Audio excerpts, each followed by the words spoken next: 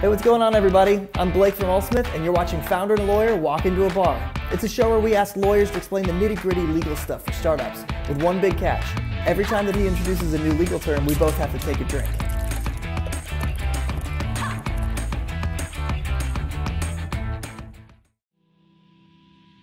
Today we welcome David Willbrand. He's a partner at Thompson & Hine, and he's focusing on venture capital and emerging companies. In addition to being an all-around good dude, he's a Harvard graduate, he's a former startup CFO, and he teaches entrepreneurial law at University of Michigan. Welcome to the show, David Willbrand. Thank you again for doing this. Really excited to do it. There are two main reasons I wanted to do this. One is because I think it's really, there are a lot of questions that founders have that have to do with legal stuff, and it makes a huge difference later on. And I think sometimes we delay talking to a lawyer, and so sometimes don't get these answers until it's too late. Two is I also kind of wanted to illustrate the concept of, like, when we sold Cladwell, the last phone call I had as CEO of Cladwell was to you. And we had like a very memory focused and philosophically oriented conversation, and I feel like the relationship between the founder and between the lawyer is a really unique relationship, and I think especially so outside of Silicon Valley. That, I don't know, it's like a really cool relationship where you can talk straight to the founder in a way that maybe the board or even employees or other people can't really talk to it. And I kind of wanted to illustrate that this is like a cool convivial relationship. And so that's the definition of convivial being to drink, viv, con together. So that's what we're doing here. So we got Latin real quick. Yeah. Cheers. Very happy to get into this. Thank you. Yeah. Cool. All right. So I think we can just kind of jump into it. Let's first off, okay, so first topic to talk about is company formation. Okay. So generally what happens, so as a founder, I'm sitting here, maybe I have an idea, I got some friends, we're starting to work on something, and at some point we start to realize, okay, we probably need to make a company. And so typically what we'll do is we Google how to form a company, and you're presented very quickly with kind of two different paths. One is called a C Corp, and the other is called an LLC. And so we're trying to figure out, like, which path do I take, and it suddenly starts to feel a little bit confusing. So maybe two questions to start us off. One, when is the point where you should form into a company? And two, which direction, which path should we take? Also, I'm going to pause right now, and there's one more dimension to this conversation, which is that as a lawyer, you love terms. There's always new terms coming out. Every time you introduce a new term, we have to take a swig of our drink. So this is both YouTube show / drinking game, just to kind of keep it interesting. This is going to be drunken law real quick. Exactly. It's just jargon 24/7. Yes. Yeah. So every time you introduce a new term, we have to drink something. So, I get it. All right. So let's start with our first term. Okay. Limited liability. Limited liability. Cheers to that. All right. Okay. What is limited liability? Well, I raise it because I have these conversations nearly every day. Multiple times a week with founders or entrepreneurs or quasi-founders about starting a company. And a lot of times founders approach a lawyer for the first time because they've read about something or they've heard about something about limited liability and they feel like they need it. Or they want it. Yes. Right? Which seems right. It's limited and it relates to liability. Yeah, liability bad. You don't want a lot of liability, so let's limit that. Exactly. What I would say is that, and the counsel I usually give back is that limited liability, really important, and we don't need to spend a ton of time on it, but it's not the highest priority for founders like this, for companies like this. I mean, if you're telling me that you're starting a radioactive waste dump, let's talk about limited liability and talk about it right now, right? But if you're just starting an app company, if you're just starting a life sciences company, if you're starting an IoT company, whatever, it's a lot of jargon. If it's just your basic run-of-the-mill startup, you're probably not going to run into true liability issues for a long time. And liability being like legal risk. Legal risk. So, there are two basic types of liability. Contractual liability. I sign a contract. I commit to do something. I don't do it. All right. Someone comes back later and they say, you breached that contract. You've got to fulfill it. You can get some protection there. If the party to the contract is the company, you and I sign a contract, but it's my company. You can only come after my company. I can't come after you as a person. As a person. And that's what, I think that's the fear, right? That's right. Okay. That's right. So that's legitimate, and that's something to be thoughtful about, and that's why limited liability is attractive. The other kind is, here's a good one, tort. Not the food, Okay. but a tort is when somebody is damaged or harmed. That's the other kind of Okay. liability. I punch you. Okay. All right, that's a tort. Okay. Hey, but you have to keep up with this. I have to keep You're up, introducing right? terms, That's is why I'm what going to we try to need. talk Yeah. and keep ahead of it. That's not much of an issue Okay. with companies like this in cases like that. Slip and fall, like whatever. Exactly. Yeah. But Okay. there's some protections associated with that. That being said, you want to have limited liability. It's a good thing to have. It's why we don't do some different types of entities. Okay. Without getting into it, there's one called a general partnership. Mm-hmm. General partnership's really easy. You just form it because we say we want to form it. Okay. It's there. Now But we're a general there's no- partnership. there's no but it's protection. unlimited liability. Okay. That's why you're never going to find a website that's going to say, hey, founders, go ahead and form a general partnership. Got it. A limited liability company, Mhm. an LLC, has limited liability in the Okay. name. You know it's got limited liability.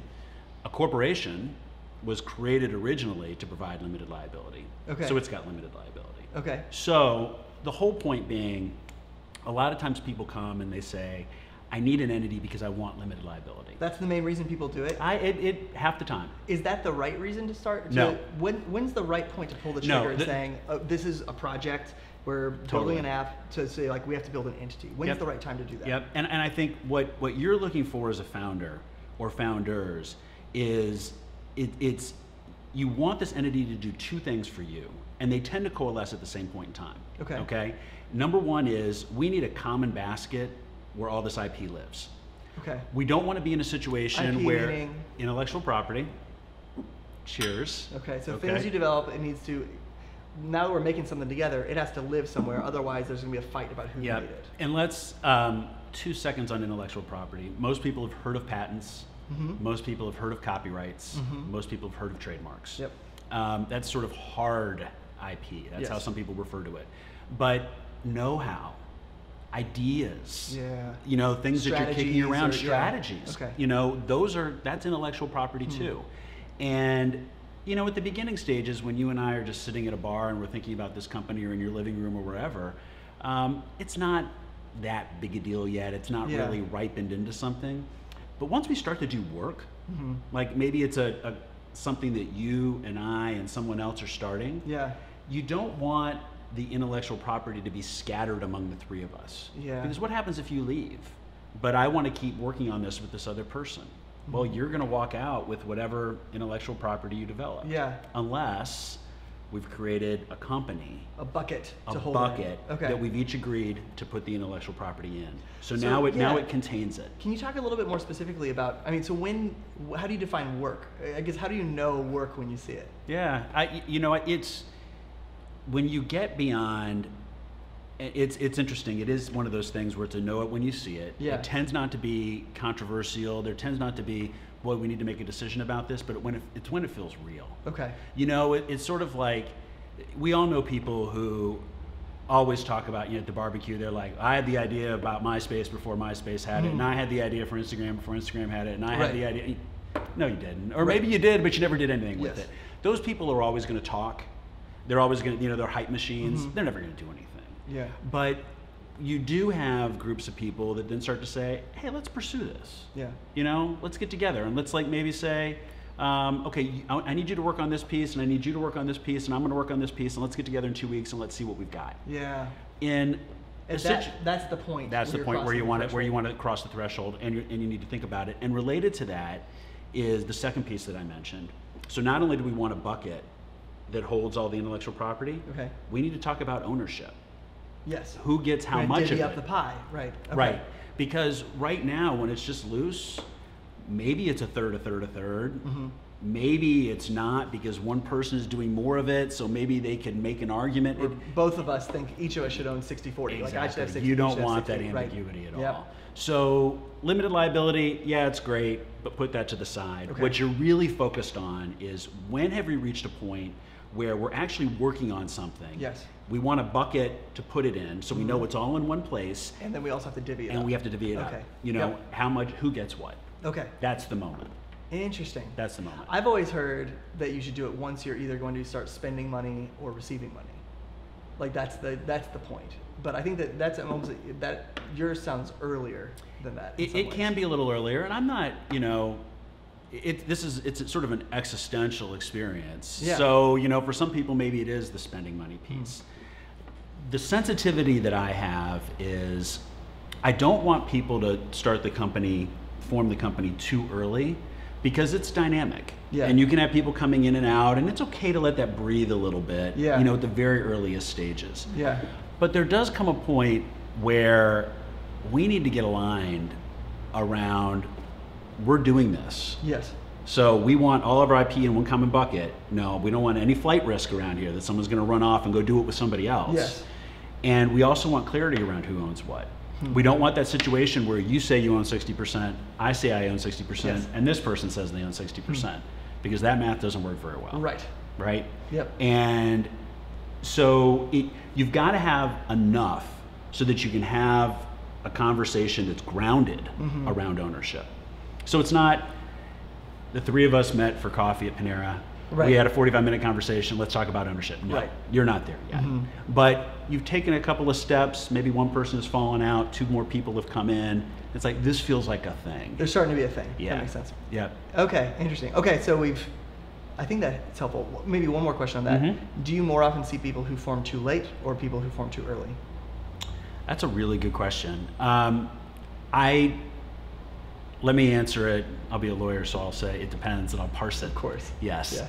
I will say most people. You also have to drink every time you say it depends. It depends, and parse.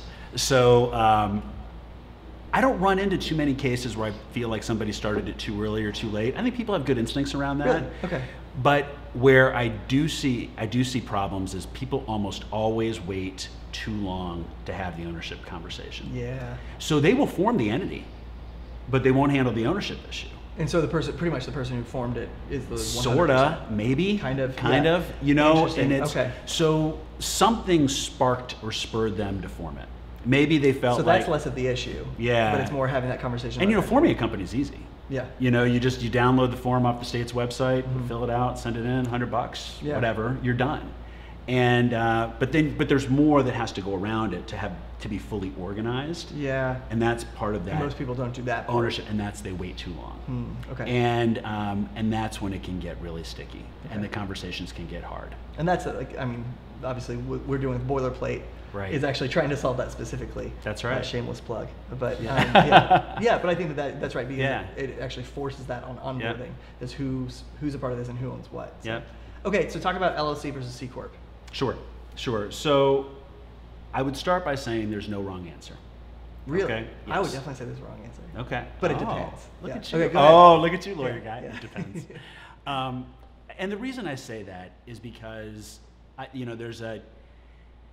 founders tend to be curious, and founders tend to want to exhaustively understand something to make a good decision. Because founders, and this runs against what people sort of think about this stereotypically, founders, for the most part, try to minimize risk, which makes all the sense in the world, because you're doing the riskiest thing. Yes. So everything else related to it, you want to minimize the risk. Yes. And one of the ways that you minimize risk is really understanding it. You don't just sort of jump off a cliff and say, yeah, whatever. Well, you know, you want to understand what am I jumping into, what am I getting into? And it happens all the time where I get on the phone with somebody and they start to just lecture me on LLCs versus C corporations. Really? Yes. They lecture you? Yes, because they've done so much work. They say, well, I think I should be an LLC because of this bullet point, this bullet point, this bullet point, this bullet point, because compared to a C corporate, you know. Yes. And I just sort of let them go. Yeah. You know, let it You're very unroll, but they've patient. done a lot Yeah. of work. Yeah. You know, and they've thought about it a lot.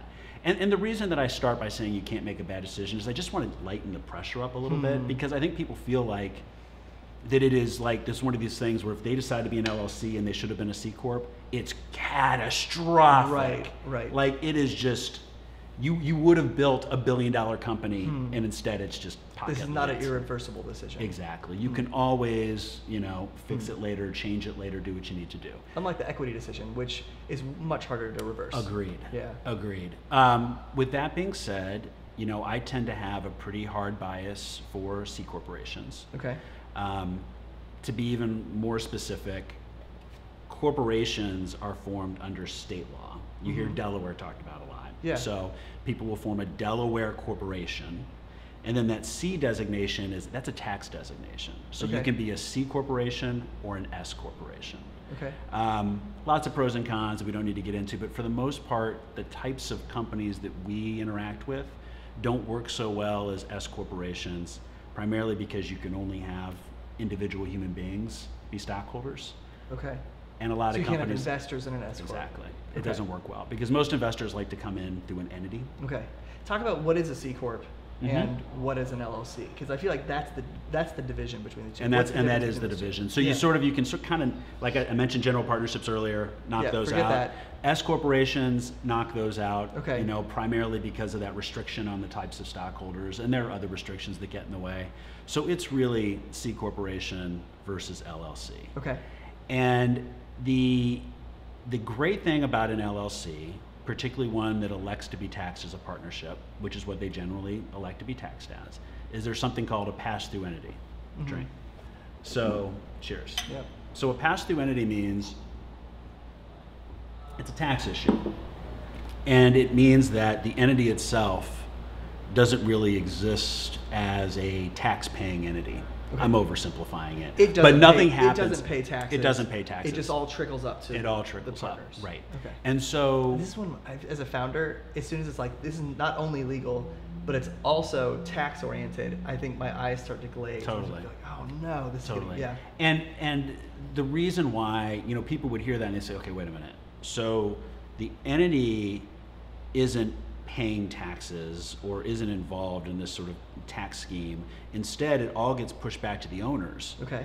That sounds bad. Why would the owners want to pay tax? This Right. seems like a bad thing. Well, the reason why this is actually a good thing is that in the early days, the company's probably losing money. Mm-hmm. And so instead of those losses belonging to the company, the losses come back to the owners. So if you made money, it goes against the money you made, That's so you right. don't have to pay taxes. That's personally. exactly right. And you can Okay. use it can be highly beneficial. And it can be very attractive from that perspective to be an LLC, particularly in the early years when you're losing money. Some of these companies always lose money until they sell. Losing, and so and then you personally never have to pay taxes. Exactly. That's pretty cool. Yeah, I mean so that can be really attractive. With the C corporation, it doesn't work like that. Okay. The C corporation, Is that the distinguishing feature between the C corp and the LLC? It's a big distinguishing feature between Okay. the two. C corporations have what's called double taxation. That doesn't sound good at all. Doesn't sound good at all. Mhm. So this isn't an issue so much for the losses part, but on the profits part, it can come into play where the Okay. corporation has to pay taxes, and then whatever's left, it pushes out to the owners, and then the owners have to pay taxes. Got it. So the company makes money and it gets taxed for that profit. Yep. And then it wants to distribute that profit to the investors or to the individuals, and then we get taxed again. That's right. And that doesn't sound very good at all. That's right. So my default would be I'd like to rather just have the LLC and have it just come straight out. I only Yep. get taxed one time. Yep. Why is that not always the case? No, and we can, and that sort of generalization of pass-through taxation versus double taxation is, at a high level works. And so you hear that and you're like, give me the pass-through piece. Yep. As That's an why LLC, I get losses, and then even when we start to get to a profitable place, or maybe when we sell the company, it's only one level of taxation rather than the C Corp thing where I don't get to use losses, and it's two levels of taxation. Yeah. Why would I ever want to be a C corporation? Given that. The other piece to layer on this that people tend to talk about with LLCs is there's a notion that LLCs are more flexible. That C corporations have, they have officers, they have a board, they have stockholders, you're supposed to have meetings. There's a sense that there's more formality there. LLCs don't have to have that. Okay. They're what we call creatures of contract. Whatever you and I want it to be, we can just make it make be. it your own. Yeah, Okay. it's a whiteboard. And you can design the governance structure to fit what you want it to design or what you want it to fit. And that can be attractive to a lot of people. So that's the LLC argument. Okay. And a lot of people will come to the table and say that. Pass-through taxation good, double taxation bad. Right. Flexibility good, not flexibility bad. No brainer, right? Right.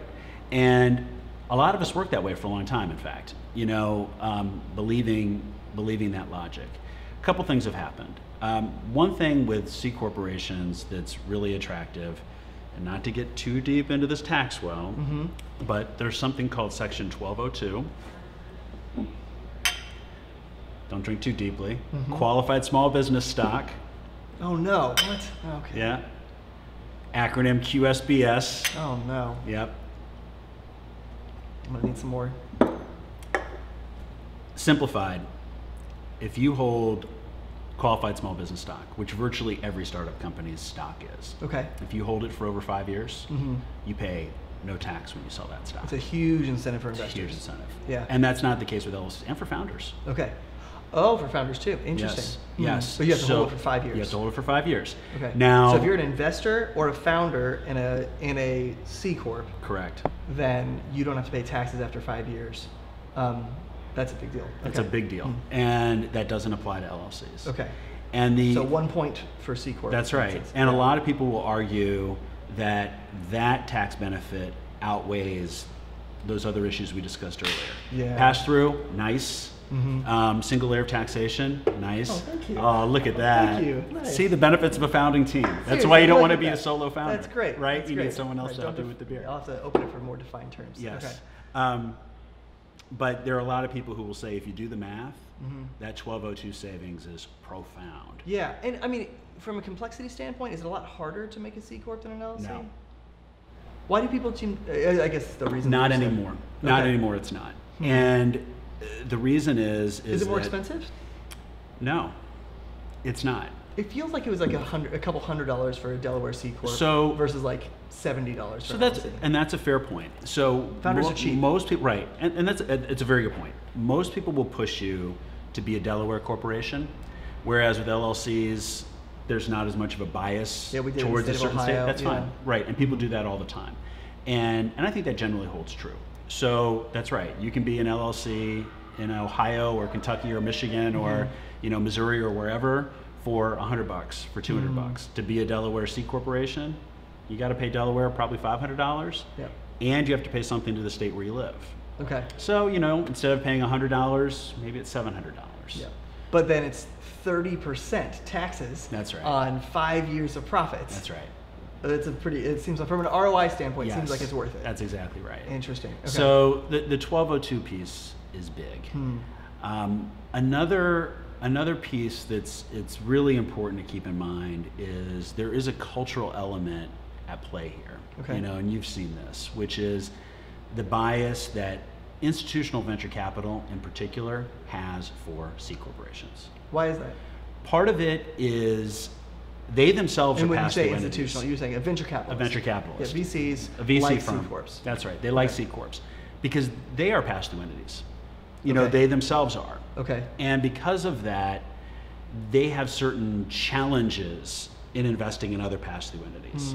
So it's hard for a VC to invest in an LLC because stuff keeps passing through, and without getting into the details of it, it creates they get taxed in a way. And it creates some weird tax challenges. challenges. Because then their LPs sit at the very end of the chain. They have to then all of a sudden do weird tax stuff. That's exactly right. Got it. And we want to protect them from admin. That's like the point. That's exactly right. Actually, that's kind of the point of VCs in general, is to protect their investors from administrative work. That's right. Yeah. So the C Corp gives them a firewall. Got it. Okay. So that's part of it. Another piece of it is it's just all of the terms and documentation around venture capital have grown up around C corporations. Okay. So it's kind of like, people sometimes will do things like, and I see this a lot at this stage of my life, where people are now empty nesters, okay? And they had these big houses in the suburbs, right? They may be 1 or 2 stories and sprawled, and now they're moving, into a downtown condo, 4-story townhouse. Okay, you can take your suburban furniture and sort of smash it into your urban townhouse, but it doesn't really work that well. It wasn't bought for the space. Right, it's not, the lazy boy takes up half of the living room. That's exactly Yes, right. It's just, it doesn't work that well. And it's a weird analogy, but it's kind of the case here. It's like over 50 years, deal terms, deal structures, types of documents and agreements sort of grew up and developed around venture capital that assume a C corporation on the other side. You can make them work for LLCs, but it's like taking the lazy boy and trying to fit it in the downtown loft. It just doesn't fit right. Yeah. You can force it, but it's always off. So the VC, to simplify it, could you just say, if you're going to take venture capital, you have to be a C Corp? Well, and that's, so you just hit upon the key question that I always ask founders when we're having this conversation, is I say, is your intention to raise venture capital, you know, or to raise even just basic outside money to fund this? And if the answer is yes, I say, how soon? Okay. You know, 6 months, 1 year.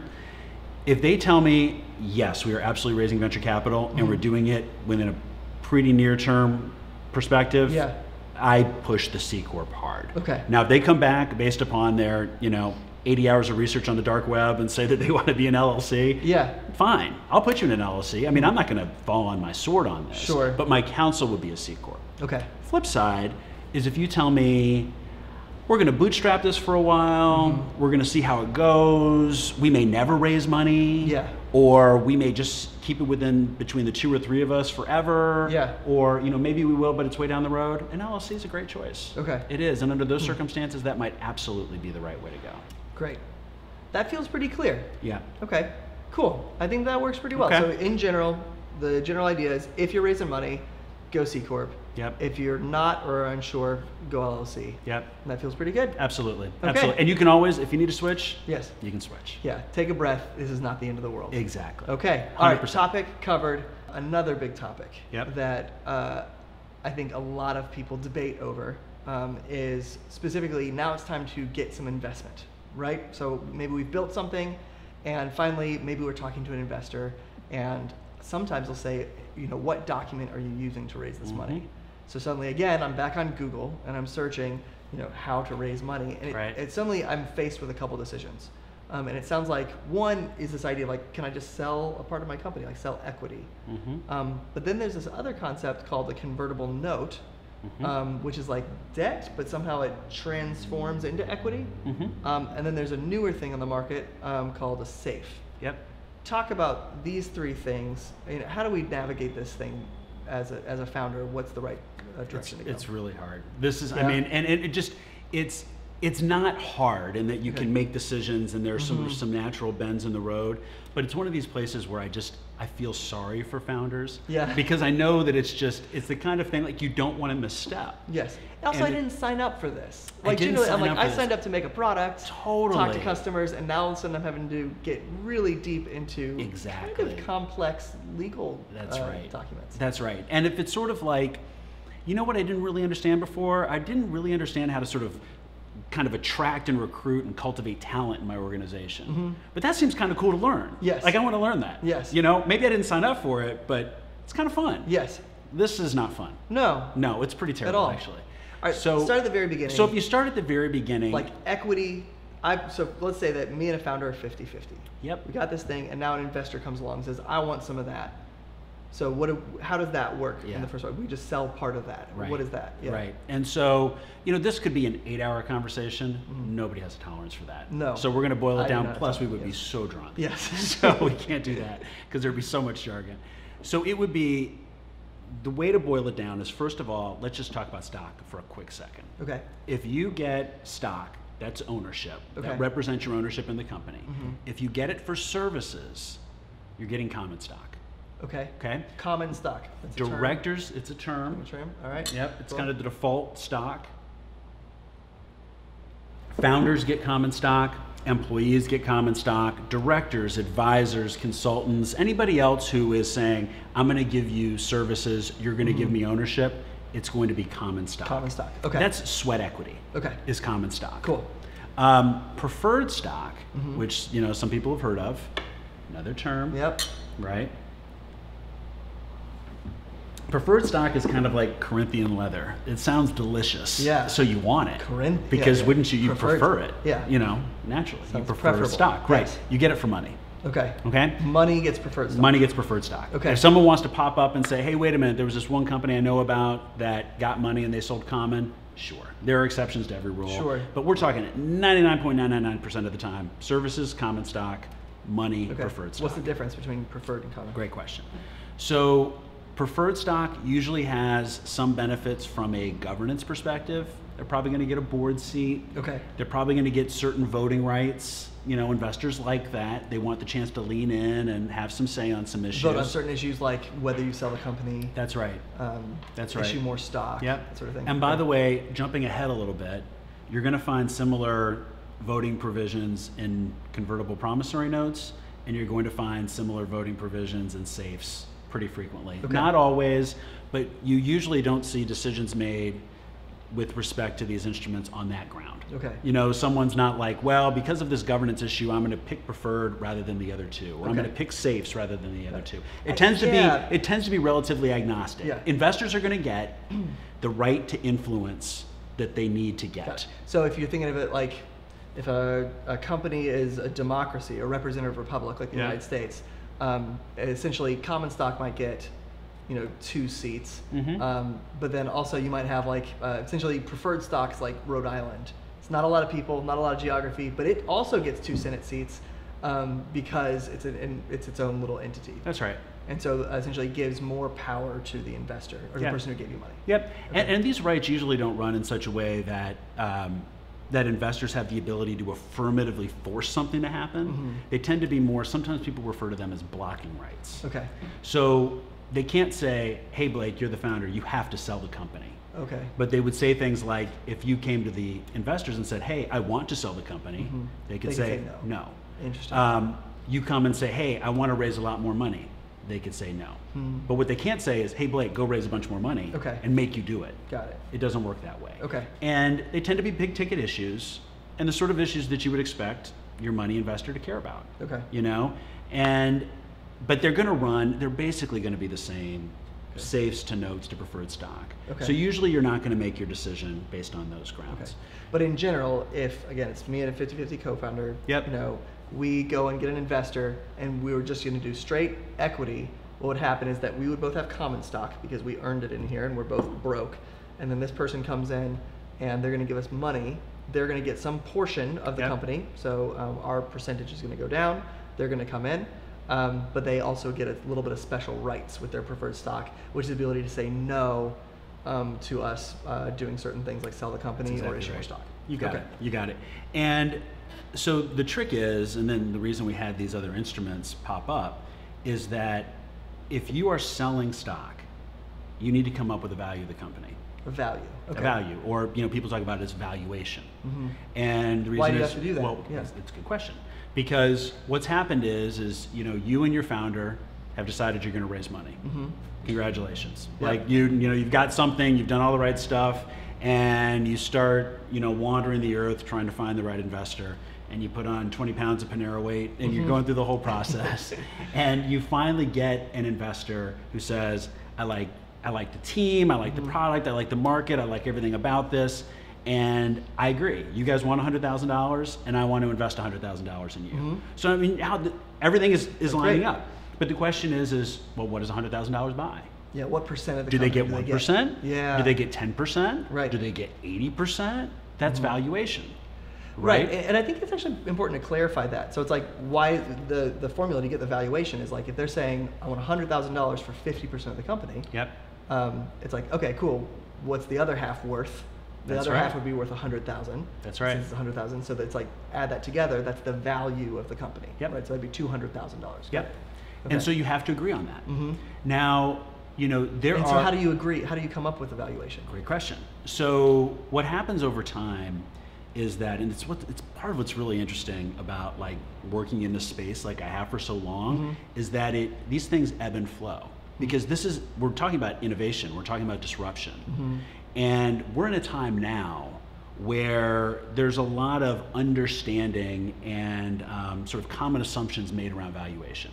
Companies at this stage should be valued at this. Companies at this stage should be valued at this. What do you think those rocks are? Like Well, seed stages? Seed stage is going to be somewhere between, give or take, and these are all give or take, but somewhere between $2 and $5 million, probably. So, $100,000 would have to fit into that. Yes. Pretty small percentage. Yeah. But there are times where it's impossible to value a company because it's so new. What is this? Right. Because investors can say, you can come to them and say, I think that my company's worth $5 million, because I can point to these 6 other companies over there that were worth $5 million at this stage. Yeah. Investors can say, I think you're worth $3 million because of those 6 companies over here that were worth $3 million at that stage. We're in one of those moments now. Yeah. But there are times where we're not in that moment. And the big time when this happened was the dot-com era, which is going way back, prehistoric times, you know. But in that era, and that was when I got started doing this stuff, it was all new. No one had ever sold, you know, dog food, you know, globally before, in a way where they could get directly to the customer. What's that company worth? Is it worth nothing because you're never going to make money doing it? You know, because the profit gets squeezed out? Or is it worth $1 gazillion? Because the market share could be so massive and the revenue could be so high. So you did your whole Panera thing. You know, props to Panera. You know, giving them a plug. And you agree that it's $100,000. I don't know. You agree that it's $100,000, and the investor feels like, well, I mean, I believe in this, but I think I should own 50% of the company. I think the company's worth $100,000. My $100,000 on top, $200,000, 50-50. You're like, no, this is massive. We're worth $100 million right now. And you're so far apart from each other. It's like, how do you actually, and you can't bridge that. You can't bridge it. You know, you want to sell me a Corolla, and you want to sell it to me for $900, and I want to pay you $800. We can figure that out. But you want to sell it to me for $100,000 and I want to pay $100? We're not bridging that gap. And that happened in the dot-com era. So people were like, how do we fix this? We still want to do a deal, but we can't agree on valuation because we can't agree on that ownership percentage issue. And that's where convertible notes came from. So what's a convertible note? Good question. We should probably drink since that's jargon. So these go by lots of names. They go by convertible notes, convertible promissory notes, convertible debt. Convertible debt. Sometimes fancy New York lawyers who charge way too much call them debentures or bonds. Debenture. Yeah, it's spiffy. Right? You're like, that's when you're at that echelon of you can barely breathe because the hourly rate is so high. But they're all the same thing. It just represents debt. It's an IOU. You know? So instead of selling a part of the company to this person, you're saying, actually, we're just going to take a loan from you. We're just going to take a loan. And we're going to change the way this deal works. You're not investing in me and getting X percentage of the company. You're loaning me money. Got it. Okay, so now you think about that and you're like, well, that's not really what the parties want. Because the company doesn't want to have to pay it back. And the investor is not looking to just get a little bit of interest. They actually want an ownership percentage. The whole idea is we can park it as debt for a period of time as a placeholder until we have another financing down the road where you raise more money from someone who can come up and put a real valuation. And there are more comparables maybe more down the road. And there are more comparables then. Exactly. And so the reason they'd prefer to be in debt versus doing that, one is obviously the valuation, but two is if things go awry, it's a little safer to be in debt, and that can help too, because you can, you know, if you know what the right side of a balance sheet looks like, you've got liability on top and equity on the bottom, and that's how the waterfall flows. And you're right, if things go badly, liability gets paid paid your debt first That's before you pay off any. That's right. So there are some soft advantages that associate with that. Other people would say companies like this, when they go out of business, there's nothing left. It's you know, it's a wreckage anyway. But you know, that's a soft benefit to it. But the big benefit that was is a reality when we sold Cladwell. That was a reality that people got there. They actually, the debt holders made some money. Because at that point in time, it was you were further down the road, and there was real value there. And so even if the company didn't become an $18 billion company, it was going to become something. And you know that could matter. So absolutely, you're absolutely right. So the note is it's provisional. It's temporary. It's a way for us to have like a little capsule. You're kicking the can down the road. That makes sense to me, especially like in the instance of having a really vetted founder. Like let's say you have Mark Zuckerberg is starting another company, right? I can imagine the moment he starts another company, if he ever did, it's like if he has an idea, a PowerPoint deck, and him, what is that worth? I mean, it seems like it'd be worth a huge amount of money. But it's really hard to define that if it was just a deck, right? So that would make sense. That'd be an instance where it makes sense. Like, let's kick this down the road and like just put some money into this thing. And then we wait, and then we, you know, you as the founders go out and you you know, you work on the product and you build the product and you see if you can sell it to some folks and you see if you can get some traction and you see what that looks like and you've got a better sense as to what, you know, what your market looks like, what your addressable market looks like, how much customers will pay for it, who the customers are, what it takes to get them to buy. And you start to get more data and you can get a better understanding around valuation. And that's what you're trying to do with a note.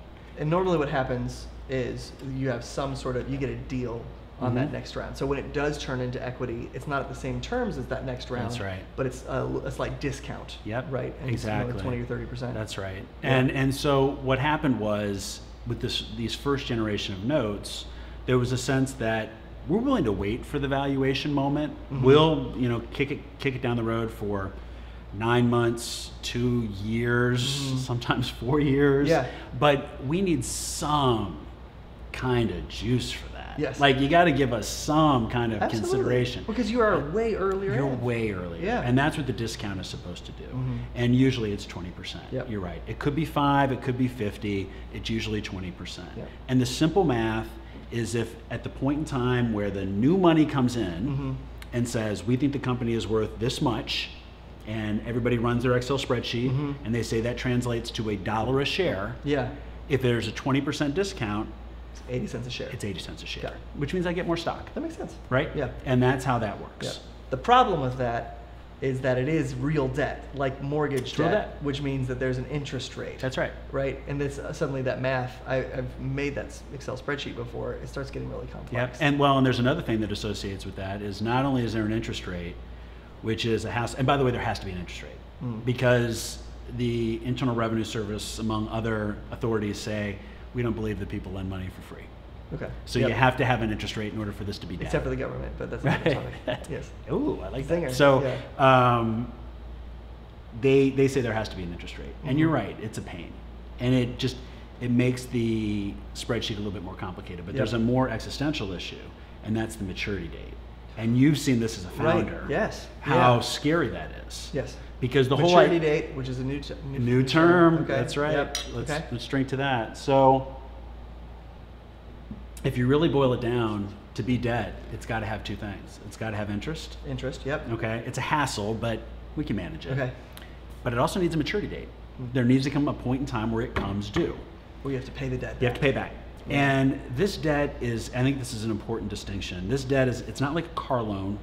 It's not like a mortgage. You're not paying on an installment basis. You don't pay principal and interest every month. You just pay it at the very end. At the very end.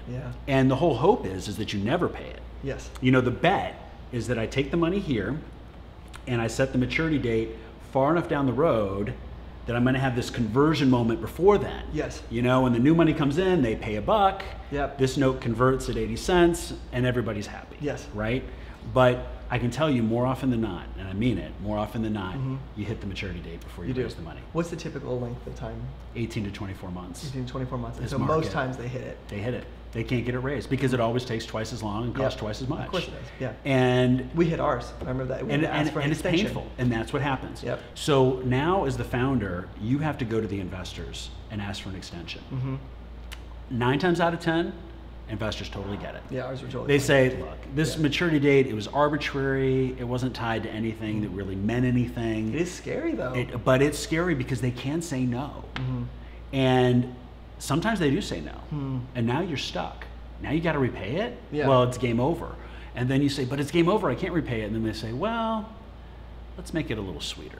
You know how we said a 20% discount? How about a 50% discount? You know, or it's 8% interest. Maybe it should be 20% interest. They've got that leverage. What can you say? Like you can't. You have to concede it. And that's the downside of the convertible note, which is like these little things are kind of they're poison pills that eventually come. What I would say, and I don't like to transact in like fear and terror. So the advice that I give, because I do convertible notes all the time, and not only from the investor side, but also from the company side. And oftentimes they're absolutely the right choice. And what I would say to founders is that this is a legitimate concern. You need to be aware of it and understand it. The best way to counteract it is to build good relationships with your investors. Because most of the time, when you see an investor, you know, being a jerk, the reason they're being a jerk is because the founder hasn't reached out to them in 2 years. Yeah. Founder doesn't return their emails. Founder doesn't give them updates. Yep. Founder doesn't talk to them. Founder disregards them. Founder behaves narcissistically. Sure. And this is their moment where the investor gets to say, huh, They get to punish interesting. them. Yeah, Right. they get to punish them. Yeah. Like, you thought you could take advantage of me? Not so much, buddy. And so if you want the best way to sort of prepare for that, Yeah. it's just basic, just good relationship principles. Yes. And you'll save yourself from a lot of that angst. But What's it's still funny, a though, is legitimate that concern. It also goes the opposite way, which is that Fair. as an investor, if you want to keep whatever percentage you have in the company, only two things matter, right? The strength of the relationship, and then also whether you're participating in the next round of funding. That's right. Right? And so it's like, if those two things are true, you're going to have things are going to go great. But Yeah. if one of those things is not true, you're going to get diluted over time. No, that's right. Yeah. I mean, I always say to people, including investors, is that at any point in time, you can take, here's the jargon, cap table. Yeah. I'm amazed that we've gone this long without saying cap table. That's impressive. It's pretty incredible. Cap table, which is short for capitalization table. Which is just who owns what. Who owns what? And at any moment, you can look at a cap table and you can break it into three parts. One part is the people that make the business run, and everybody cares about them. Even though you may not feel like people care about you, they do, because you're the ones that have to make this work. So there's that cohort. Yep. Then there's the cohort, which is the new money coming in. Yep. They care a lot about themselves. Yes. Right? Yep. They want a whole big chunk of the company. They want to make sure they're positioned to get a good, return on their investment. But they also want to make sure that, the people that are making the gears spin, that Yes. they're taken care of. Yep. Which takes you to the third cohort, which is the old money. Yes. Right? Nobody cares about them. Nobody cares about the old Yes. money, except the old money people. Right. But a lot of times they don't have the ability to sort of lean in and push. Yeah. So this is the point you're making. The best way for the old money to protect itself and not get squeezed is to maintain a good relationship with the founders. Yes. And to be in the category of new money. And to be in the category of new money. Yeah. But if you are old money, and if the founder feels like, you know what, when times were tough, that person stood by me. Yeah. They always took my calls. They always offered advice. When I needed to get a beer, they bought me a beer. When I Yep. needed to cry, they gave me a hug. Yeah. That stuff matters. It really does. And there could become a point in time where, you could be this or you could be this. Yep. And the only thing keeping you here is because the founder is fighting defending, for you. is fighting for Absolutely. you with the new money. Yes. And so the relationships do run both ways. Yes. Totally agree with that. That is a good segment. Yeah, I know. Yeah. It's an interesting But topic. it's an important point, a soft point. Yes. But not only goes to just being a good human. Yes. And building interesting businesses, but it's dollars and cents. Yes. All these Yeah. issues, it really does translate into that. Yeah. It's an interesting one. This is definitely an aside, but the relationship between the investor and the founder is a really interesting one. Yeah. In that I think there were times where an investor would act like an investor and I would feel a relational violation.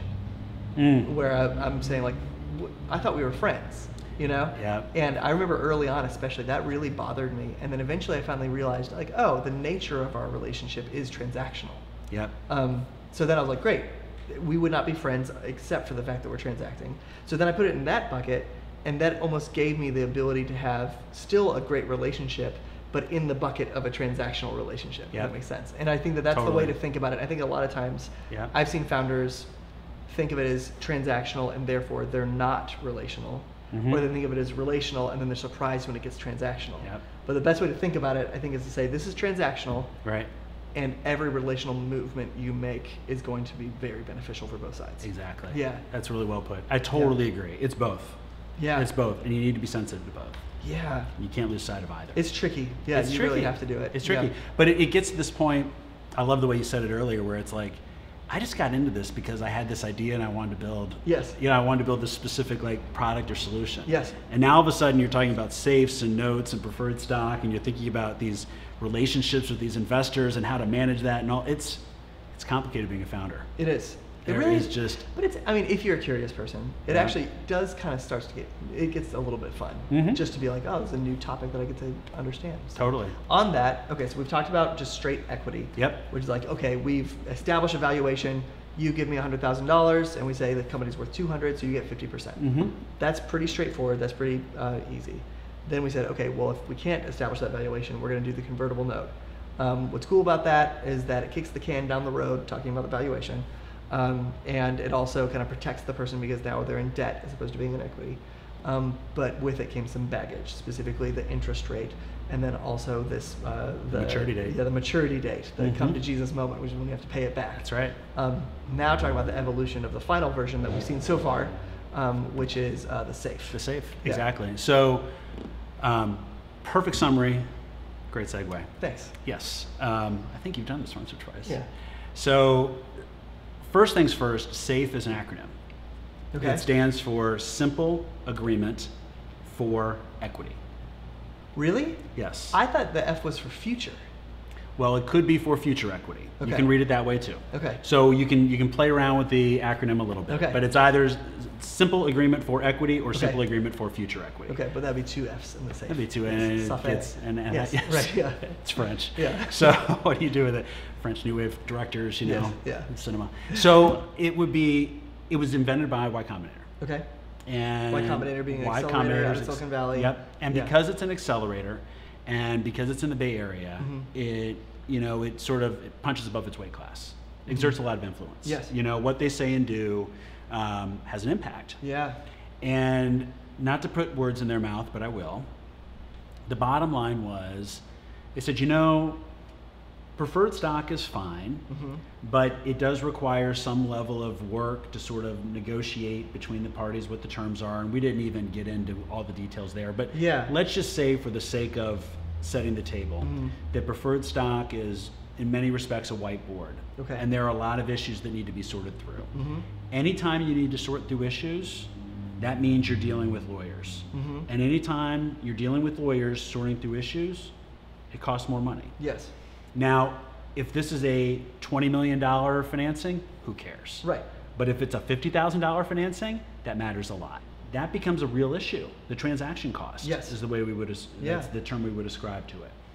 Convertible notes, by comparison, are pretty easy. Yeah. It's how much you're investing. They're easy now. They're easy now. You're kicking some of those issues down the road, Yes. but you don't have to pay lawyers as much. Yes. And you can get them done quickly. They're basically form It's documents. a 2-page document with dollar That's amount right. and signature. Unless you have a New York lawyer that calls it a bond and then Sure, it's 20 sure, pages yeah. and it's really expensive. But it's but everybody else who's normal, it's really simple and easy to do. Obviously, that's a trigger for me. But the issue is the point that you raised. The interest rate there's Yep. a hassle factor. Yes. There's some weird tax issues associated with it, and the maturity date Yes. is terrifying. And the last part is that the conversion instance does have some complexity in there too. There's some ambiguity in the convertible note that when it actually converts, there is a secondary negotiation that sometimes happens, which is like, wait, what does that term really mean? And there's a back and forth. Yeah, I think that's right, and that's a fair point to raise. Which these convertible instruments, it's not always as smooth as you want it to be, or as automatic as you want it to be. Yeah. You would think that it should be, Yes. but it's just in the There's wild. a little bit of fuzziness. Yeah, the kudzu kind of gets in the Yes. middle of Yeah. it. So safes. So Y Combinator 2013-ish said, preferred stock works. By the way, at this point, we're beyond this whole era of, is this company worth $100 million or is it worth $100? Yes. Is your Corolla worth $100,000? Right. We know, we're within a tighter band. Yes. So the valuation is not as much of an issue anymore. So we could just go back to stock. Yeah. Right? We don't need to kick the can down the road. Yeah. But we like notes because they're simple. Yes, because when you sell equity of doing okay, come on, and buy a chunk. That's like a 25 to 50-page document. Yes, that's right. And a versus note we could be 2 liked- pages. Right. That convertible note was nice because it was only 2 pages. That's Yeah. right. So notes kind of and the reason I say that is they developed a different rationalization. The original rationalization was, we're going to do a note because we can't agree on valuation.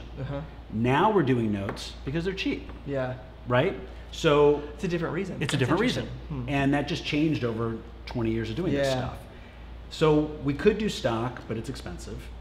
We could do notes, it's cheap, but you've got the interest rate and the maturity date. So Y Combinator said, let's try to see if we can toy around with this a little bit. Yeah. And they said, could we have a note that didn't have the interest rate and didn't have the maturity date? In other words, you give me $100,000. Yep. And we just wait. We kick the can down the road. Yep. We wait until that next financing Whenever comes that up. happens, Whenever that comes up. then it converts. And then it converts. And that's what a safe is. A simple agreement for equity or a simple agreement for future equity. Got it. That's what it is. Okay. But it's not debt because it doesn't have an interest rate or a maturity date. Right. So it has to be equity. So the question is what kind of equity? And it's an option. It's a warrant. Or a warrant. You have to drink twice, I think. So without falling too far down that well, it's a right to acquire stock in the future. And that's all it is. And in fact, if you want to elaborate on... So if the company goes under or gets sold, does it have preference? Does it get paid out first? Generally, it says that it gets its money back first. Interesting. So it's it's an option with the preference. With that sort of built into it. Interesting. Okay. Yeah. But it's a really clever instrument. And I mean, and they deserve a ton of credit for thinking outside the box and developing something which was new. Yeah. You know, it was innovative, it was disruptive. Yeah. It took a long time to get traction because people were they were like preferred stock or convertible notes. Yeah. Liability or equity. I mean, it was sort of like, you know, A or B, B or C. It was very binary. And then the SAFE came in. The RC cola of the Cola Wars. Yes. That's right. And it took some time, but now you see there's a ton of traction behind safes because they are so simple. It's easy. It's easy. Yeah. It's and it really easy. clearly defines it. I think the advantage from a founder's perspective is that the lack of ambiguity. Yeah. Is it actually just says you get 5%, right? And so I remember we used a KISS, which, sorry, that's another term, but 500 startups. Yeah, 500 startups, right. like Y Combinator, another accelerator in Silicon Valley. They created the KISS, which essentially the same exact document. Right? That's right. Like, yeah. It is. But I remember when we did 500 startups KISS, we had all this math and all this Excel work that we had to do for everyone else's convertible notes. Yeah. And then the KISS was just a blue cell of just like input the number.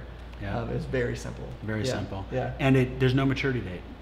There's never that point with a KISS or with a safe where it comes due. Yeah. So you never have to have that moment of terror where you're like, point of leverage, which is it's a point of leverage, it's an arbitrary point of leverage. Yes. That is just a function of the formality of the note. So to go back to the very original question you asked and how we started down this road was, what should a founder ask for? Yeah. Should they ask for preferred stock? Should they ask for a convertible note? Or should they ask for a safe? And I think I would say that 9 times out of 10, a safe is best, a convertible note is second, and preferred stock is third. That being said, if an investor insists on investing in preferred stock and you like the terms and you like the investor, don't turn down money. Take it. Yeah, absolutely. Take it. Yes. Absolutely take it. This is not a place where you draw some hard theological line and you say, I am committed to this one type of instrument and I'm inflexible. It is, you should remain flexible and you should remain open-minded. But yeah, I mean, I think if you just have to hard rank, you hard rank it that way. Safe, note, preferred stock. Okay. For sure. Great. And there's a lot of flexibility that associates with that. I'm going to say one caveat. Okay. Which is, so I'm an attorney. The Y Combinator documents work. Okay, the Y Combinator documents are the safe documents. They're downloadable off the Y Combinator website for free. Yes, and they kind of give you a way of working through a menu of what you want and what the terms are. They work. They're good. You don't need a lawyer to review those. Yeah, you fill in the fields, you sign it, the investor signs it, they send you the money. It's great. It's easy. And even as an attorney that gets paid to do this all the time, I say, go do it. It's fine. You know, by the way, if I think I'm going to make money in this business off the back of people doing $50,000 safes, that's not a great revenue model. No. So I'm in it for the long haul. Yes.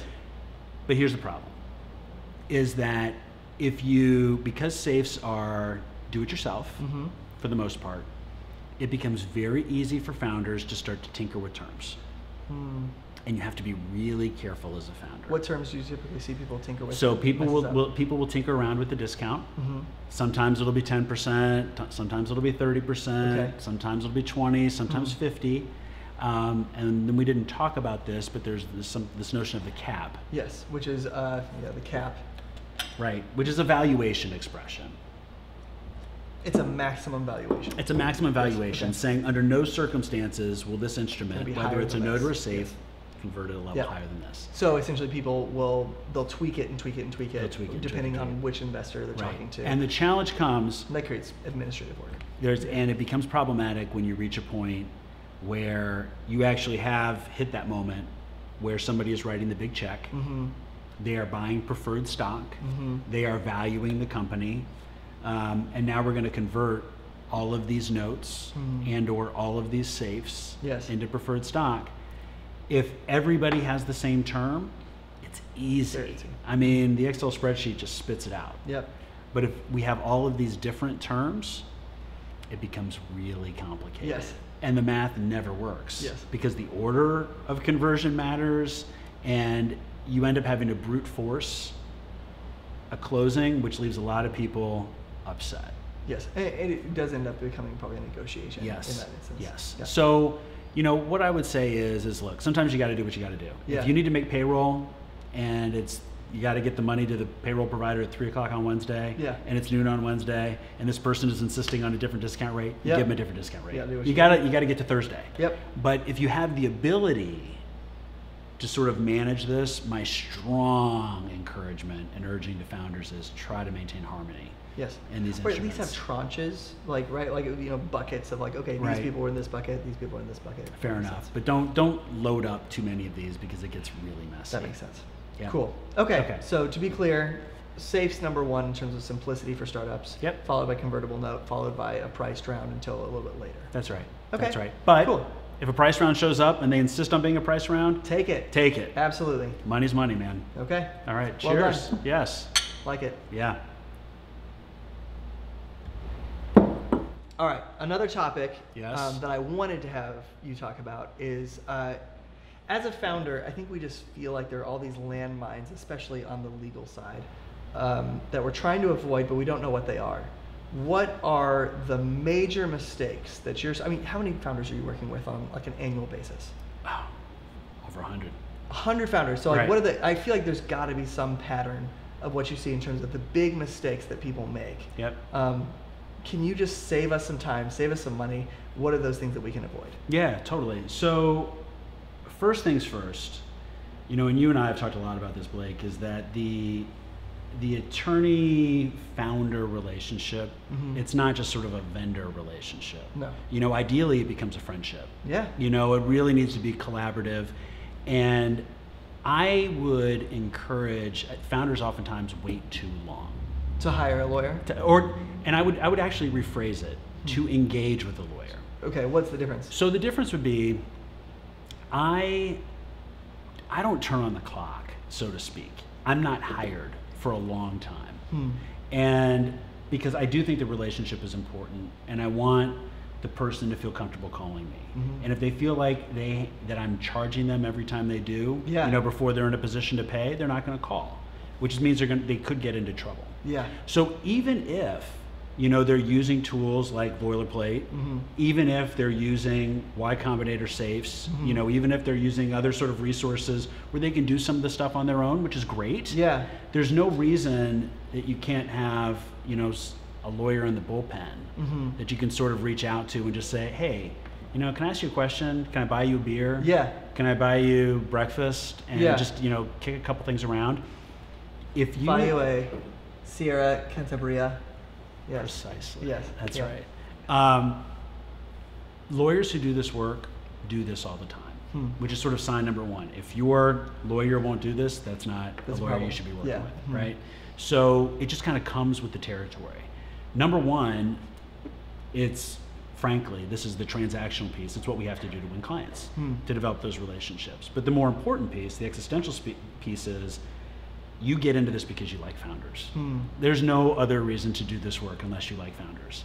And so you get where founders are coming from. So you actually want to talk to these founders. You want to talk to them. But what you're finding is that founders are not talking to you because they hear that you're $400 an hour or something like that. They've never worked with a lawyer before. Or the only time that they know about a lawyer is they're like, well, I had a cousin who had a DUI, or, you know, someone else who got sued, or I had that great uncle who was in that nasty probate litigation. I mean, you know, they think about it in this context where it's scary and it's expensive and it's intimidating. Anybody, wherever you live, you can ask around and you will find, I promise you, someone that will get referred to you who is like this, who will have this conversation. Is the with startup you. lawyer. Yeah. Yeah. Yeah. And Is they may that the not even question live to in the ask? town. It's like, who's the startup lawyer I should talk to? That's right. And it's not 6 degrees of Kevin Bacon. Yeah. You know, it's like 2 degrees of Mark Zuckerberg or something. Yeah. But I mean, it's like really tight. Like you get to these people fast. Yeah. And those people are actually open to conversation. And they're open to conversation. Because your incentive is actually not to make a buck on me, paying to, have a beer with you. It's that you're looking for an acquisition or, future litigation or like a big event. That's down exactly the future. right. Yeah. Right. I don't buy billboard space. Yeah.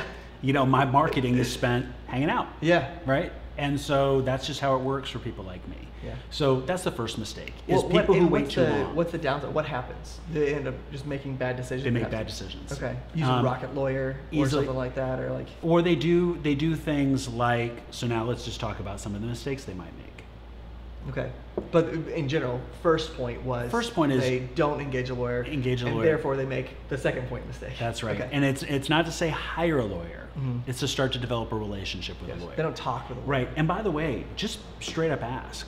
Say, are you okay with me buying you a beer and reaching out from time to time and just, for free? And the lawyer should be totally down for that. Yes. And if they're not, it's the wrong lawyer. It's the wrong lawyer. Okay. That's right. But if they start saying things like, well, I'll give you 1 hour for free and then after, just hang up. Okay. Right. I mean, find the next one.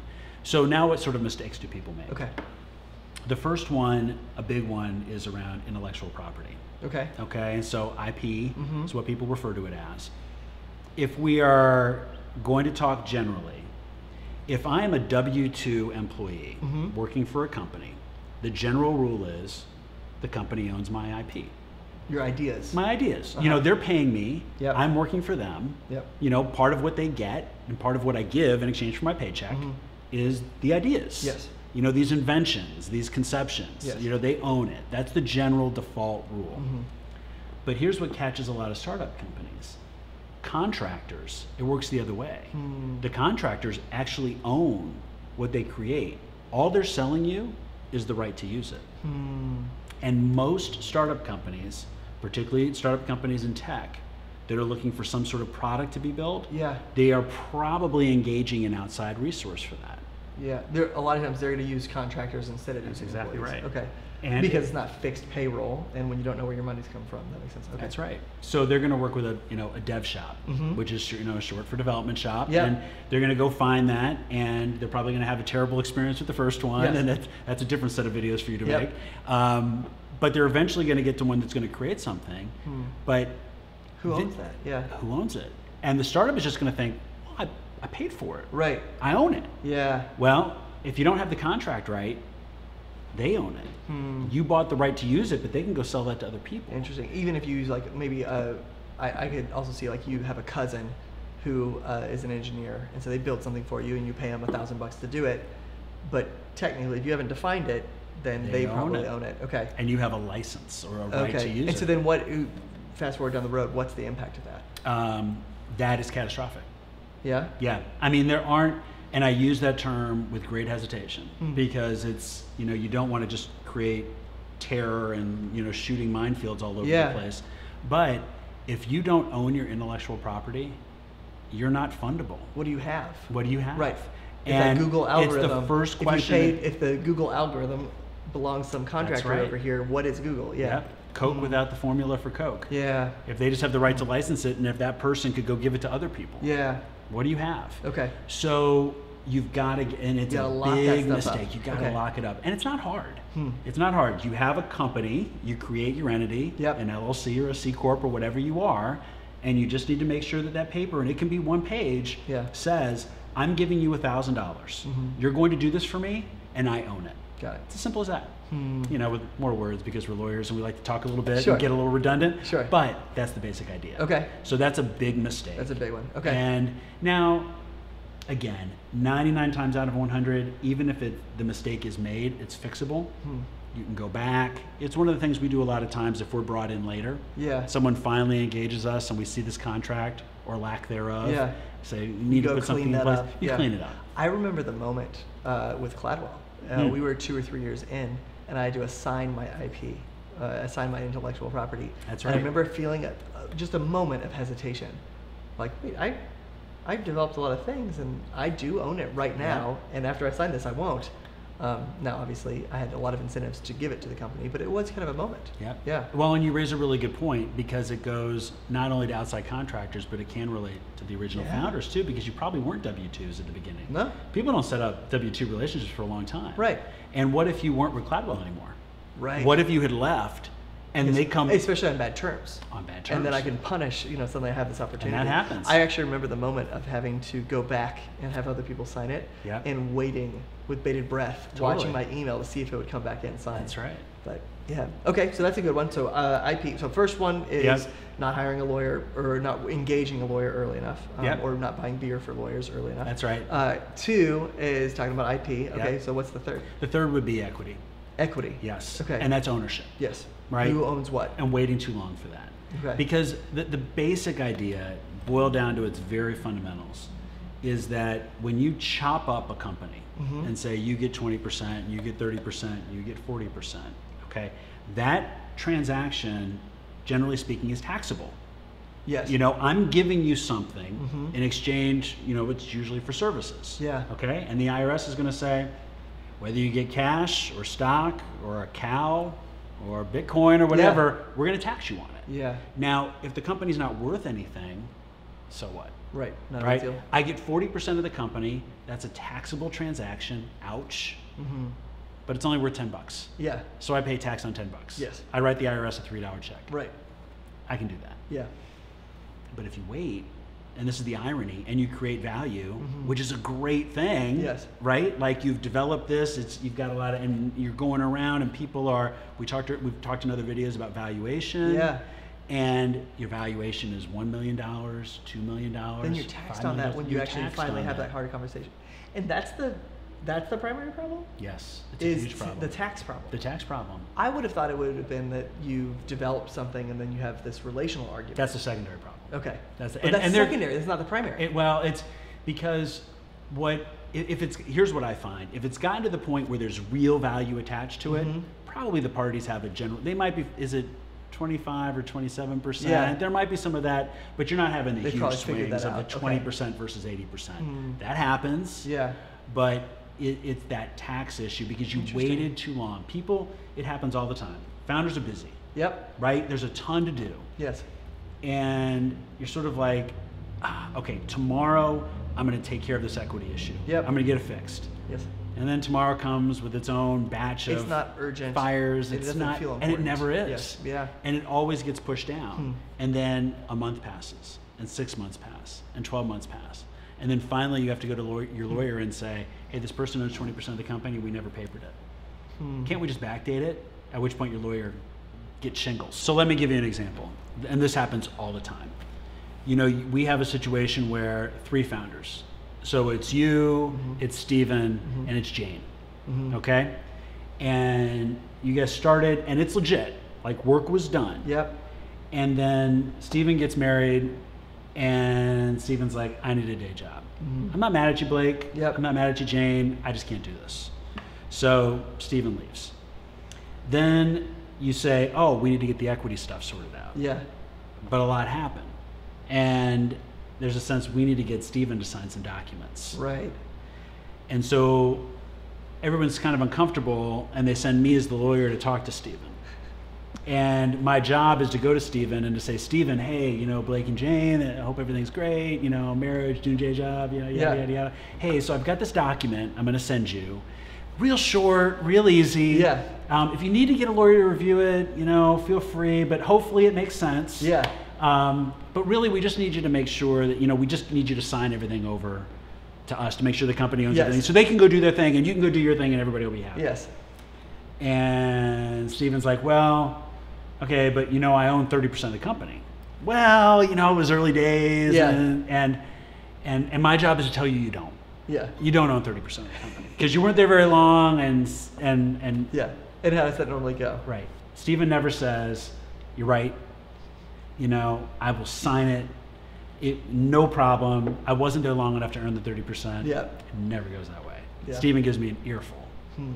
Steven is, not only should I get my 30%, it should be 40% because it was my idea and I was the one that brought Jane into the mix, and Blake can be hard to work with and all these sorts of things, and I deserve it. Yes. Everybody's got their own personal narrative. Yeah. And if you don't get this stuff on paper early, you allow those personal narratives to control destiny. Yeah. And that's scary, because people have a very specific sense. And I'm not even saying Stephen is wrong. Mm-hmm. That's, his worldview within the facts and circumstances as he understood it.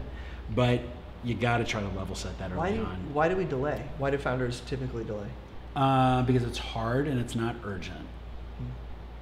It's a difficult important. It's a difficult conversation. It's a difficult conversation. That is not on fire right now. Yes. Yeah, I would delay that all day long. Right. Absolutely. Totally. Yeah. Totally. But I think that it is one of those instances where you have to just kind of bite the bullet and just say, I'm going to have a hard conversation. Mm-hmm. I was inspired by, I read the Red Hot Chili Peppers autobiography. Didn't know you were going that way. Yeah. That was kind of a quick. No, I know, but I remember it was they had to talk to one of the members of the Red Hot Chili Peppers to kick him out of the band. Oh yeah. And they held hands walking up to the door and said, "This is going to be rough." And it was like a hold your breath, and we're just going to jump in and say it and say you're out. And when I read that, I remember that gave me the confidence to be like, I need to have some tough conversations. And it's like that's what it should feel like. It's like you just got to jump into it and work it out. Yeah. And you have to jump into the dangerous waters. You have to wade into dangerous waters. Yeah. As a founder. You have to do that. I once was in an analogous situation personally where I had to have hard conversation. Yeah. And what I did was, I'm not a gum chewer. I bought a pack of gum on the way to the meeting. And I popped in 4 strips, right at the beginning, just to keep myself busy, because I knew that I had to let this person talk, and I didn't want to get defensive, and I knew I would. So the gum was like a way to keep my mouth busy while they spoke. And also a reminder to me, when you're ready to just bite down on the gum. Oh, interesting. And it worked. And that person talked for 90 minutes. I'm not kidding you. Wow. 90 minutes. But it made all the difference that I basically let them exhaust themselves. Sure. And I just kept chewing my gum. Like boxing. Popped in another strip, popped in another strip. And by the end, I looked like, I was a baseball player. Or the dude, cheek full of chaw, but it worked. Huh. But these are hard conversations. You got to have them. And whatever it takes you to get through it, get through it. Yeah. Yeah. Okay, cool. So, all right. So first off, you don't engage a lawyer. Second, you don't handle IP well. Third is you don't define who owns what early enough. Yep. Do you have any others? That's really it. Those are the big 3. Yeah, those are the big 3. So much of the other stuff, it's little stuff on the edges. And in fact, let me turn it around. I say this to investors all the time. So, with my practice, I'm probably 2/3 company side, 1/3 investor side. Okay. And so when investors invest in a company, they do something called due diligence. Drink. Mm-hmm. So due diligence is they have to do a little research to make sure that the company is what the company says that it is. Mm-hmm. It says it owns these things. Does it really own these things? Yeah. It says that these are the people that have stock in the company. Do these people really have stock in the company? And at those numbers and percentages. They just need to check that out to make sure it's legitimate. And inevitably there are holes and gaps. Sure. Right? And investors get really frustrated. One of the things I say to investors is, if you find a founder with a perfectly hygienic company, you don't want to invest in that company. They're focused on the wrong things, right? Yeah. So as a founder, you're never putting out all the fires. You're only putting out some of the fires. Yeah. So what I want to see as a lawyer is I want to see that you've got the big fires put out. Yeah. All the IP is owned by the company. So that's a big fire. Good job. Yes. Right? Equity is straight. We know who owns what, and it's all clear. These are things that are irreversible. Great. That's right. But you've got the commercial contract over there is a little shaky. This employment agreement's a little shaky. We can fix that. And it's kind of good that you weren't focused on that, because I know that you've got 40 other things, that are drawing on your attention. And if you've been spending all your energy on having, the perfect data room and the perfect legal documentation, you've probably been ignoring things that are much more important to your company. I'm not telling you that investors always like to hear that, but I really think it's true. This is why I like you as a lawyer. That's a rare sentiment to hear from a lawyer. Right, because I think a lot of times you've been trained in what is the right way to do something, but I feel like you have some level of knowledge of this is yes, this would be perfect, but we're not going for perfect. We're going for what's workable. That's exactly and I really right. appreciate that about you. Yeah, I appreciate that. Yeah. Thanks, Blake. Yeah. And it's, it's also recognizing genotypes, right? I mean, who are founders? Who are the people that are attracted to being founders? And we talk about this a lot. Yeah. And the people that want to be founders are people that don't have personalities like that. Those people work at Ernst & Young. Yeah. Right. And I love them, and I'm glad they do. Right. Right. And they're auditing the financial statements of Procter & Gamble, and that's great. Yes. But they're not, engaged in this kind of disruptive activity that requires just a different personality type. And those types aren't going to keep the paper in the perfect order. Yes. Right. Well, hopefully that'll keep all of these founders out of litigation. So well Hopefully. done. Cheers. I like that. Yes. All right. Cool. What was our last segment? We were talking about, when to hire a lawyer. All right. Another big question that I think a lot of founders have. I think it's that we're a little bit afraid of like, when do we actually engage with a lawyer, right? A lot of times it's like, I want to do this myself. I want to save some money. And you hear about lawyers, maybe see lawyers on TV, and you're like, I don't really need maybe to be paying some hourly fee. Talk about when's the right time to bring somebody on, from your perspective. Totally. So I think first of all, and you and I have talked about this a lot, there's a difference between hiring a lawyer and engaging with a lawyer. So I think that anybody and everybody should engage with a lawyer early, which means to develop a friendship with a lawyer. And lawyers are open to this? And lawyers are open to this, at least the ones that do this work. Okay. Because they do this work because they love founders, and they want to engage with founders that way, and they also know that, that's how you market. That's it.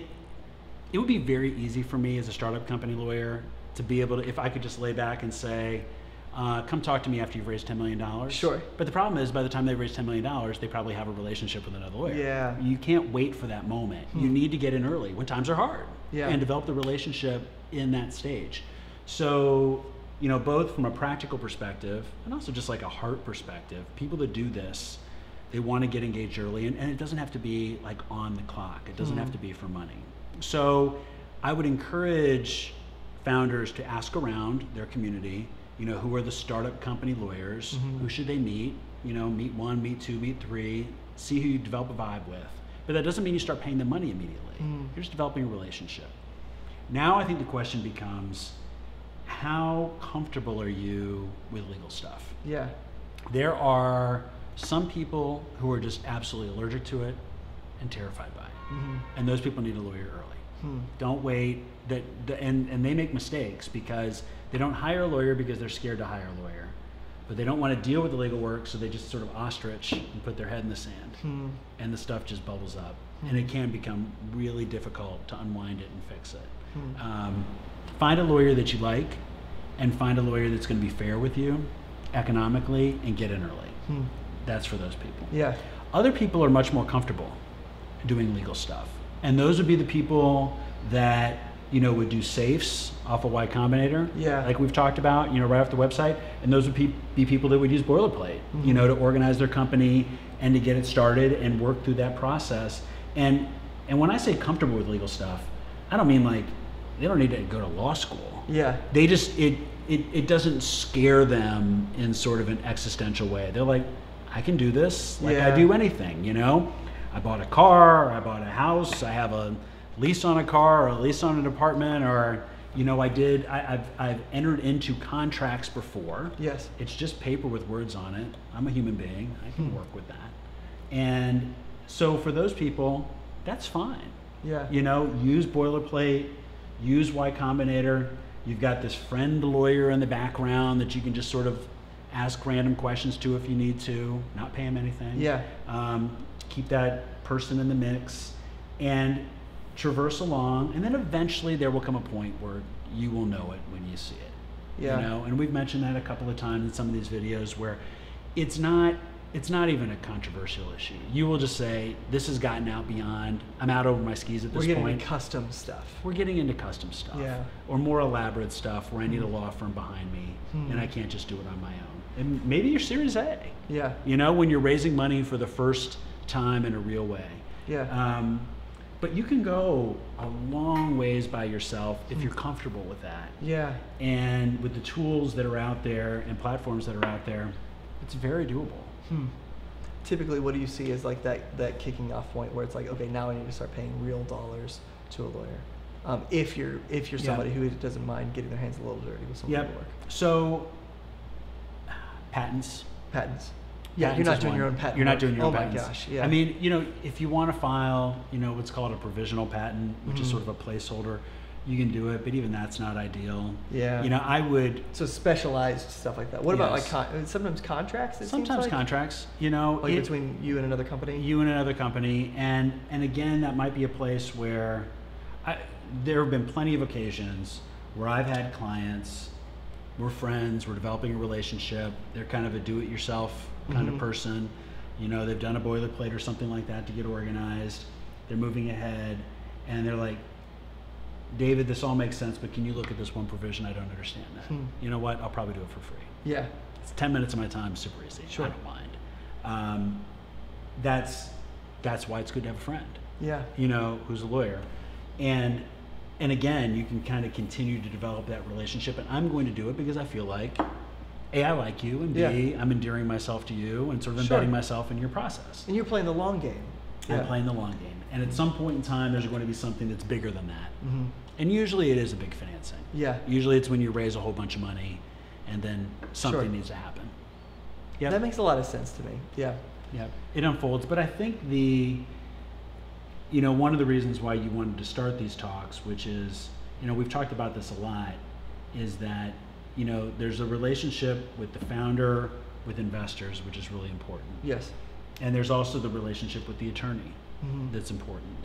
And it's important for founders to not be afraid of their lawyer or to think of that as like a bad thing. Yeah. You make it a good thing. Yes. In terms of helping you sort of think through things. Now, one piece to keep in mind, and this is sort of an interesting piece to talk about. And Silicon Valley, the show, like so many things, illustrates this really well. Yeah. But remember, the lawyer represents the company and not you. Yes.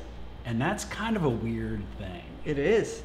For founders, and particularly if there's a moment where there's a break. Yes. I just remember that scene in Silicon Valley where that like total. Oh, I love that guy. That guy he played that role so perfectly. Yeah. I feel like I've worked with that guy several times, with the guitar on the wall and the whole thing. Thinks that he's cool, but it's like, you're just a lawyer, man. Yeah. I mean, what are you trying to do? Who are you trying to fool? But he, he's in that room, and the Mark Zuckerberg character basically walks in. He's like, "You're my lawyer." Yeah. He's like, "No, I'm the company's lawyer." Yeah. And you're fired. Yeah. Right. And that's a really weird place. Yeah. It doesn't come up very often. 9,999 times out of 10,000, founder and company. Totally aligned. Founder talking to lawyer, totally aligned. Yep. I've worked with plenty of companies where this was never an issue, never even close to an issue ever. Yes. Most of the time that's the case. But there are the rare outliers where things get sideways and it does become an issue, and and frankly as a founder need to be sensitive to that. Sure. And hopefully your lawyer is too, and giving you a bit of a heads up. They're like, hey, this is coming down the pike, and yes. I still want to help manage this, but keep in mind my client to whom I owe ethical responsibilities is the company. Yep. It's pretty rare. I think it's only when there's a cleavage, when you're actually leaving. Yeah, and so in my instance, like when we started to sell Cladwell, I actually had a moment where I was like, oh, I need to hire somebody who represents just me as an individual. That's right. And that was the first time but I could sense that kind of happening, and that's actually very jarring. To the organization, it's jarring to everybody. Yeah. When suddenly that does happen. And I hate it. I hate it. And I try to push it off as long as I can.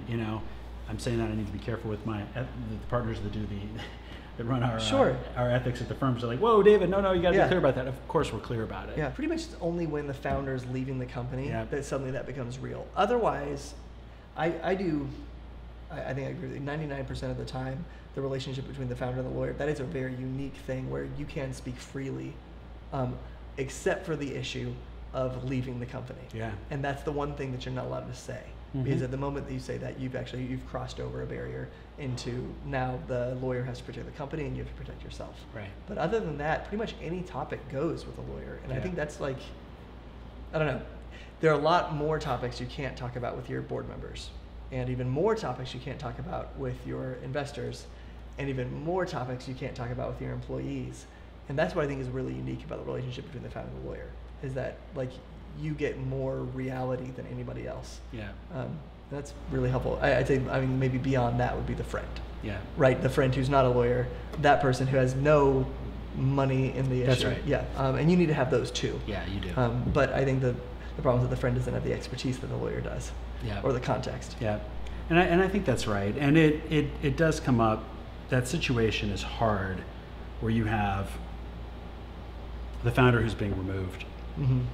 against their will, which doesn't happen very often. Mm-hmm. It's something that every founder is scared of. Yes. You know, and it's one of those, if I had a checklist of 10 things that I know that every founder is going to want to talk about, that's one. Yeah. Actually, that's probably like 3 through 8. Yes. You know, there's a lot of terror about that. It doesn't happen very often. How often are we talking about? You talked to 100 startups in a year. 1 out of 100. 1 out of 100. And you know, and normally what causes that? Yeah. So the starting point is investors do not want to take over your company. Of course not. They do not want to. That's why they're investors. That's why they're investors. Yeah. They, you know, if they're angels, they're busy playing golf or playing with their grandkids. Mm-hmm. They're not looking to be the CEO of an app company that they don't understand. Right. That's not what they're trying to do. Mm-hmm.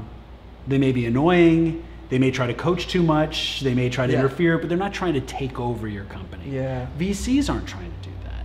You know, they're betting on you and betting on you driving this company forward. They're not, probably they've never been a CEO. Yeah. And if they have been a CEO, they know what that is and they don't want to be it again. Right? Yep. So investors are not looking to take over your company. So when does it happen when these things become an issue?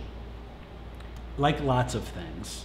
Like you'd ask anybody who's been divorced and say, well, why did you get divorced? You'd say, well, it kind of was here and then like all these things happened over 4 years and then we ended up. And that's how it happens. Yeah. It's lots of little things that, you know, a founder who started as the CEO and they were really never going to grow to be the CEO forever. Mm-hmm. And everyone tried to suggest you really should be the CTO. Let's figure out a different way to handle that. Yeah. They resisted. Then they started destroying value tied to their resistance. It is, I hate to say it because I'm very founder-centric in orientation. Sure. But most of the time it's because of founder stubbornness that these things happen. Mm. That being said, you know, 1 out of 3 times, I mean, look, there are bad investors. Mm. It happens. Yeah. And I've worked with founders in situations where, you know, bad investors behaving badly do bad things, you know, and it's why you always need to be, it kind of goes to something we've been talking about a lot, Blake, which is you just did this because you want to solve a problem. Yeah. And now you've got to like, a business problem or a technology problem. Yeah. And now you've got to figure out 20,000 things. Well, one of the things you've got to figure out is relationships. Yes. And these are relationship issues. So if you have a bad Apple investor, you've got to make sure that you're developing other relationships to keep that person, you know, in a corner. If you end up in that unfortunate situation so that they don't have the power to get you. Alternatively, if it's a situation where everyone around you is telling you you're in the wrong spot, we need to get you into a better spot. Yeah. It's hard, but try to open up and be emotionally available in that conversation because they're probably right. And you know, you can save yourself and save the company by showing a little bit of flexibility. Yeah. I heard somebody describe that every relationship is just a string of conversations. There's nothing more to a relationship than the words that we exchange, you know? And so if that's the case, it's like if you start to see the signs that every time we have a conversation, it's in the negative direction, that's probably a sign that you're headed down the wrong path, right? Yeah, but that makes sense. That it's not one conversation that causes this thing. Right. It's the accrual of those conversations over years. Yeah, that makes a lot of sense. You know, and that's been my personal experience too. I mean, I've had, you know, just outside of providing advice, you know, both professionally and personally, it's not one conversation. No. It's not like this relationship was rock solid, and then I said one wrong thing on a Tuesday, and boom, you know, irrevocably broken. No, it doesn't work that way. Yeah. But you know, one of the themes we keep getting back to, it's interesting because, you know, you talk to lawyers because you want the technical details to be right. Yes. But you tell me any legal conversation, and if you talk with someone who's done this for any length of time, eventually that technical conversation is going to work into a relationship conversation. Yes. it is all about the relationships. Yep. All about the relationships. Yes. You know, and managing that, and it is this is something I say when I'm training young lawyers, you know, people on my team all the time. Yeah. Which is, here's a big like beware of. When I have a client, you know, Blake, you call me and say, I want to do a deal with this person. These are the terms, and by the way, I don't trust them. Yeah. So make the contract work so that it protects me from that. You're like, whoa, this is a no, problem. we can't do that. If if you don't trust them, you shouldn't do the deal. Yeah. You can't contract. I can help minimize or limit. Yeah. But anybody with enough motivation and money, Yes. you know, can penetrate anything. It's the relationships. You know, the legal stuff helps. It defines, it forces definitions and precision around who has what and where. It only works as good as the relationships Only works as good as the relationships. That's a really big, Yeah. that's so, it's funny though, because people are going to you like you're a mechanic. Right. And then you're saying, how's your relationship with your wife? And they don't want to talk about it. Right. Why are you asking me that? Right. Oh, that's really interesting. Yeah. But no, that's totally true, which is that in a good relationship, you never have to fall back on the legal structure. That's right. Yeah. That's Or right. the legal structure just goes in harmony with it. That's right. Or it helps to, what it does is it ideally it should facilitate a conversation that you should be having, and we're sort of trained professionals to help make sure that, you know, the right decisions get made in the right places to sort of head off potential issues. But what we're never going to solve is a toxic relationship. Yes. It's almost like, I see this analogy of like, the ideal relationship between a startup and the lawyer is that you're together laying bricks behind you. You're paving the way behind you. And I think sometimes we look to the lawyer to be paving walls on either side of us to keep us in bounds. It's like, no, metaphor. You actually need to be walking the same direction, and then we're going to just officiate it behind you. Yeah. But if you're looking to the lawyer to try to contain the direction that you're going, you're in trouble, because you have to actually have a mutually agreed to direction you're walking. That's right. That's really interesting. Yeah. I don't know how the relationship piece is key. And I think that's, you know, from the perspective of founders, I don't talk to, and why would you? I mean, I'm 50 years old. I've been doing it for 25 years. And, and it's only relatively recently that through all that experience that I've really discovered this and sort of been able to peel it back and get to it at its core. But a first-time founder, you know, whether you're 21 or whether you're 61, there's no reason for you to naturally know this or think this or understand it. But it's the relationship piece first and foremost. That's the game you're in. It's the only way it works, and you have to think about it that way. Because if you don't, boy, it just costs a lot. It costs well. It's trouble. You know, you're gonna have a bad culture. You're gonna have a lot of difficulty in raising money. You're gonna have stressed relationships with the people from whom you raise money. And then when you think about vendors and customers and other folks like that, it's just always going to be strained. Yeah. And that comes easy to some people and it comes hard to others. Sure. Yeah, and it's probably 50-50 with founders. It's probably 50-50. Yeah. Yeah. That's some really are better at it than others. Yeah. Yeah. I mean, we all have our gifts and we all have, you know, our deficits. Yes. And circling back, I think that's why it's important to engage somebody like you early. Right? Because you have that context and you can kind of see that kind of all around. And I feel like that really, I don't know, I think that it helps us kind of avoid some of these pitfalls early on. So yeah, to help with that. Yeah. Well, and it's, you know, it's that difference between knowledge and wisdom. Yeah. Right? Yes. You know about it, or you know how to apply it. Or you know how to apply it. And, you know, wisdom comes over time and just seeing things and saying, look, you might want to have a conversation with that person. Yeah. Because if you have that conversation now, you know, which was just an argument about who's emptying the dishwasher. Yeah. You know, if you don't have it now, you're probably getting divorced in 18 months. Yeah. So have the dishwasher conversation today. Wow. Right. Easy. 5 minutes, done. Yes. You let it fester. Yeah. You know, it's nasty. That's good. Yeah, I think that illustrates. I know we kind of took a divergent path on that, but I feel like that illustrates really well, like when and why to engage with somebody like you earlier on. So, well done. Not bad. Cheers. Not bad at all. Yeah. Thanks for listening.